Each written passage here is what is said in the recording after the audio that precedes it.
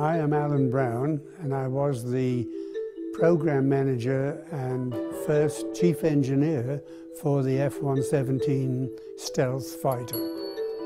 Okay, let's talk about how stealth works on a real airplane.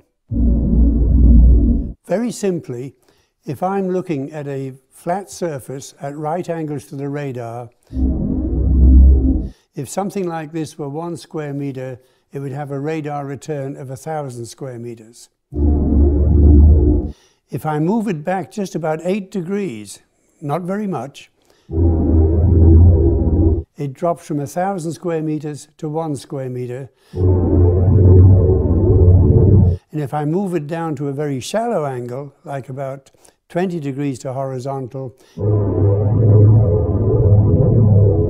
it's now down to 1/10,000,000th of what it was when it was up there.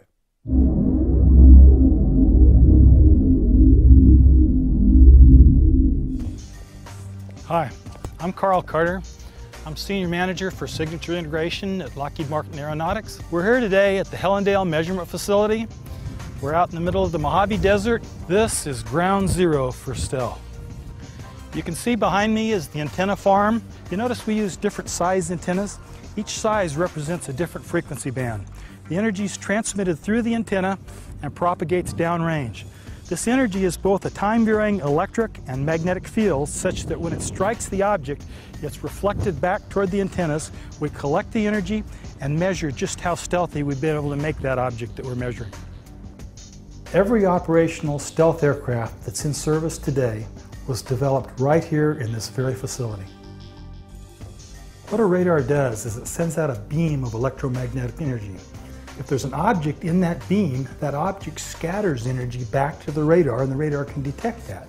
If we make that object look smaller and smaller and smaller to the radar, to the point where he can't detect it, then we've done our job.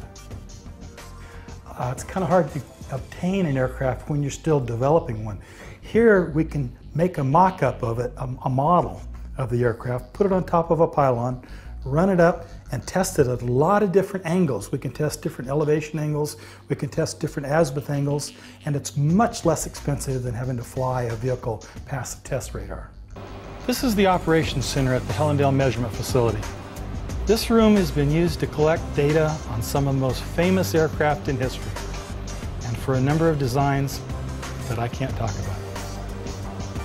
What we typically do here is take data to see if it matches our designs, matches our predicted data.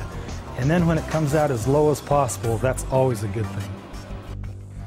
Well, I see a lot of things coming. I see stealth technology evolving. I see it being used on a lot more platforms, a lot more aircraft, a lot of other things also. Right now, an aircraft designed in the late 50s and early 60s holds the world speed record. I see aircraft being designed that'll go Mach 6. We're working on aircraft to go Mach 10.